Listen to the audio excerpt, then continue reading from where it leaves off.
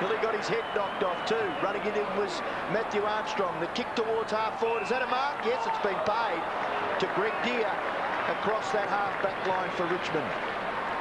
Gets the hand pass to Bauer. Finds Miranda. Close to the line. Miranda, good kick. Lovely mark. Terrific mark. Made it his, Stephen Jurica. Just on. Been on 8 seconds. Kicks it towards the 50-metre line. No mark. No free kick. Back goes Smith. Tackled, but got his kick away. Back towards the wing. Terrific mark by Gale.